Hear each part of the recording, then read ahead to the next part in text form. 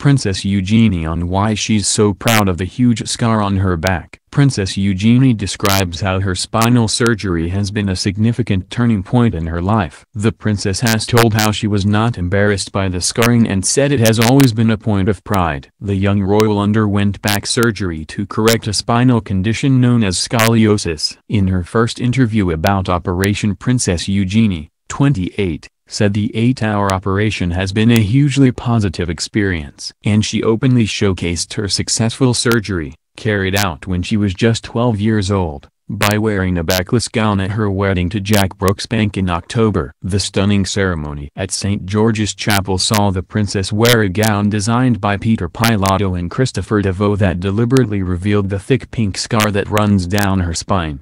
She said, "I believe scars are like memories that tell a story on your body, that remind you how strong you had to be, and that you survived to talk about it.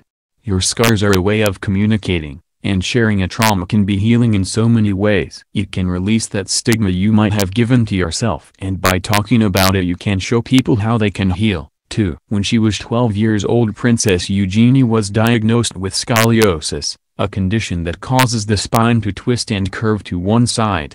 Soon after the diagnosis, the princess undertook corrective surgery at Royal National Orthopaedic Hospital, where she is now a patron. The surgery saw 8-inch titanium rods inserted into each side of her spine and 1.5-inch screws in her neck. Following the surgery, she spent 3 days in intensive care, a week in a ward and 6 days in a wheelchair before she could walk again. But instead of being embarrassed by the large scar, Princess Eugenie told The Telegraph it has always been a point of pride. She said, "I don't think I actually thought, oh, I will have a scar. I was only 11 years old when I was told I needed surgery, and that bombshell left me reeling, as well as the idea that I would not be at school, or be normal like the other students." Princess Eugenie was initially frustrated by the operation, as she was unable to run and play, or do the normal things I loved. She added, "But as I go older, I became very proud to show it to people who were going through the same thing. I remember going back to the Royal National Orthopaedic Hospital and showing a little girl who couldn't yet sit up from her operation. Her eyes grew big and eventually a huge smile light up her face when she saw I had such a big scar and was standing up tall in front of her." In June, Princess Eugenie shared a post of her x-rays on Instagram for International Scoliosis Awareness Day.